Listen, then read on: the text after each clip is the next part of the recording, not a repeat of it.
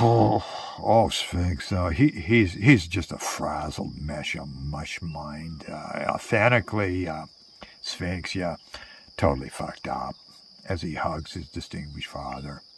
Yeah, Tutankhamen, ambassador here for 30 years. He's got the best spies in Cairo. Keep it all running like a smooth machine, yeah. Tut, he's got to avoid an international incident here. Turks, yeah, they want the body of the saint in a sepulchre in the inner third courtyard, the courtyard of salutations within Topkapi Palace.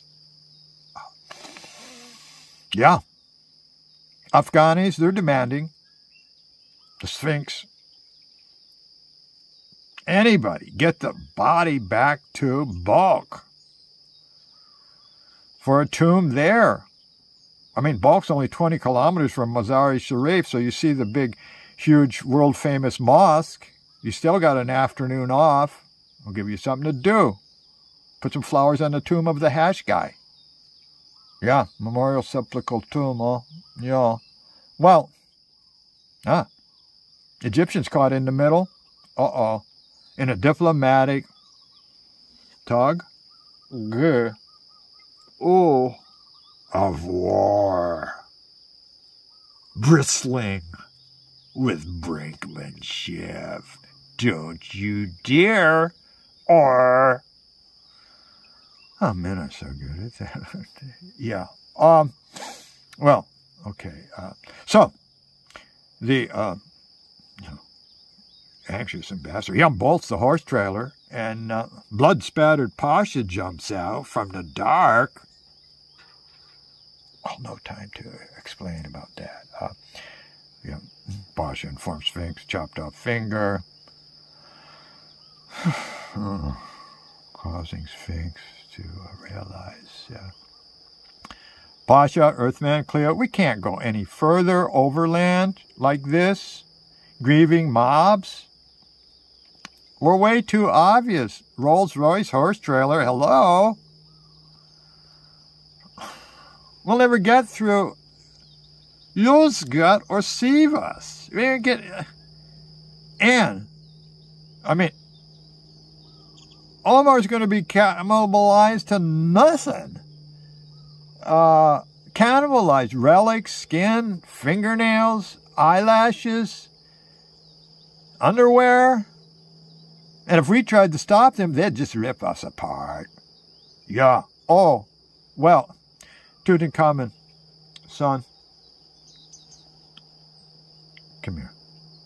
Come here. Give me a hug. Chill. Mellow out. There is something that can be done in this regard. Yeah, okay. I have arranged to fly the corpse, holy cadaver, to Kabul, sealed within a diplomatic pouch. Yeah, unmarked, private Egyptian jet. And once that corpse is over Afghani airspace, there's nothing any nation can do. Yeah, no nation can interfere. Huh?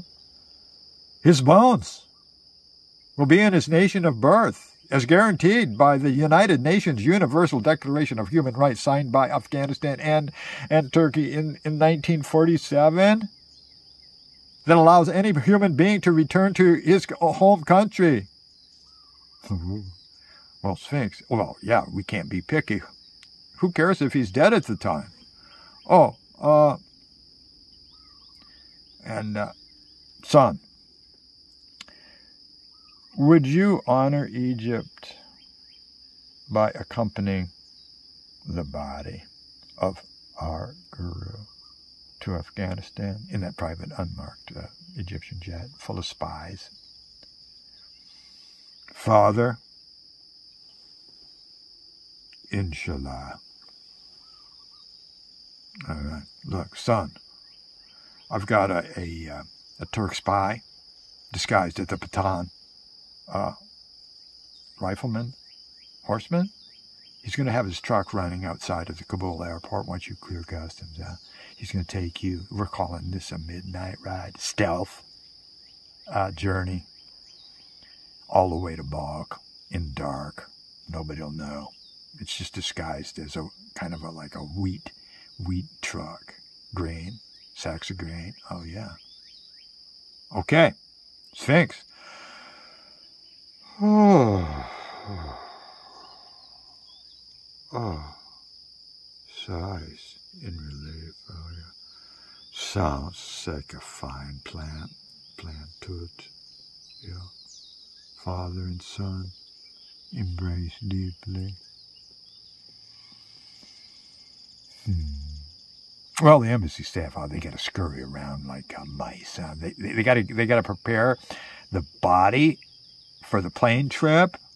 Oh, well, first they fan out. Okay, they get ice, chips of ice, and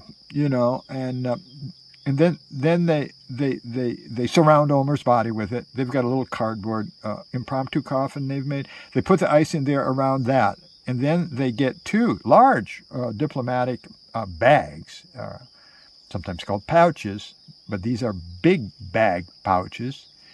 And they cover Omar first. There's the ice, then a goat skin body bag, ice inside, waterproof. And then they hood one of the diplomatic pouches over the head of the dead body, and that comes down as far as his belly button. Okay? I mean, he's horizontal. He's a stiff corpse. I mean, he walks horizontally. He doesn't walk anymore. From the feet, they put the other body bag starting at his feet, and then the 2 diplomatic bags meet at his belly button. They stitch those 2 goat skins and the pouches together there. And then they bind the whole thing with lots of burgundy twine, and then they just sploosh wax all over it to kind of seal the deal. And then, look, only Tut and Sphinx have these rings. They're diplomatic spy rings, coated. They press it. They impress it into the wax before it melts. We're talking positive ID. He's got to get the body out of Kabul airport.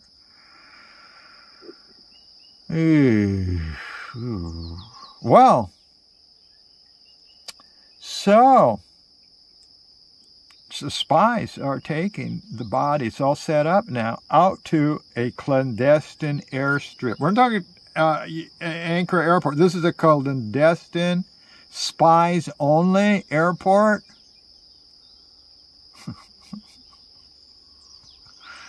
Well, things are looking up, huh?